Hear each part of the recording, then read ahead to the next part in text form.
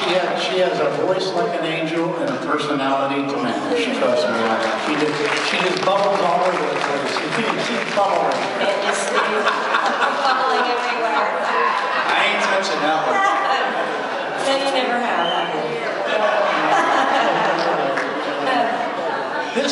This next song that we're going to do was originally done by a group out of Cincinnati, Ohio. Some very good friends of ours, and we've worked with them numerous times. I said to him one day, Otis, would you mind if we used one of your songs on an album? He said it would be an honor for us to do that.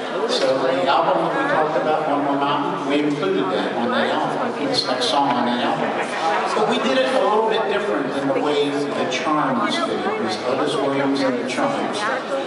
We're going to do this in for you a cappella, the way it was done in high schools, where we reverberated off the walls and the ceilings and so forth. Let's give this a shot and see if we can't do it.